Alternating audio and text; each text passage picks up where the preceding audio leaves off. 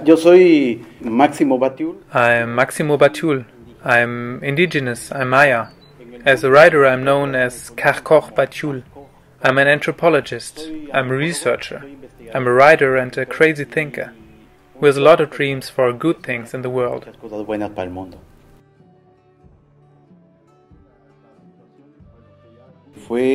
I came across the situation in Santa Rita for the first time in 2009. It's my homeland, where we have the largest water reserve in the country. This is where they want to build a hydroelectric power plant there. It's fertile land. It's land where you feel the sweat of the people. People who work on the land every day for the well-being of the family. We've stopped the construction of the power plant.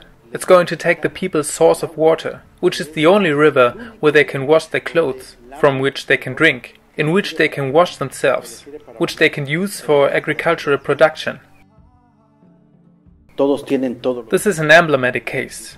As in many countries of Latin America, in Guatemala, the armed forces, the public services, are used to protect foreign investment. Y la fuerza militar para proteger la inversión extranjera. In Santa Rita, the 16th and 17th of August 2014, 1,600 police officers came to the communities to displace them, to open the way so that the machines for the construction of the hydroelectric power plant could be brought in.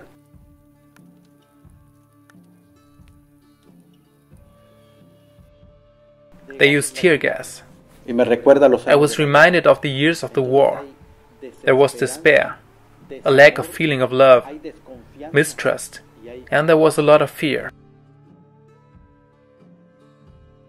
I blame the IFC, the DEG of Germany, the FMO.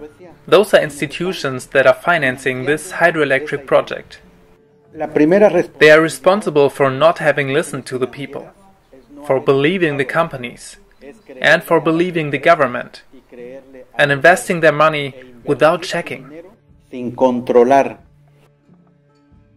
The taxes paid by German citizens, of the Spaniards and the Dutch, are not serving the well-being of the people, but rather develop projects that will only profit the company owners.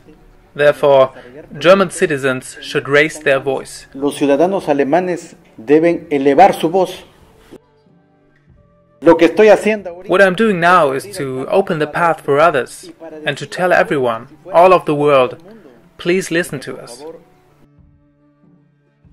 I believe I've been fighting for 30 years, and I'm going to keep fighting, no matter what happens, because we're sick and tired of the fact that we never lived as brothers in our country. Como humanos en nuestro país.